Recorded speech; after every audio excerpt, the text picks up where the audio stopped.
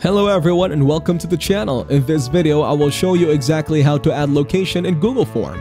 Open Google Chrome and type Google Form in the search bar. Click on the Google Form Sign In option that appears. Choose any form from the list and click on it. Copy the web address of the form.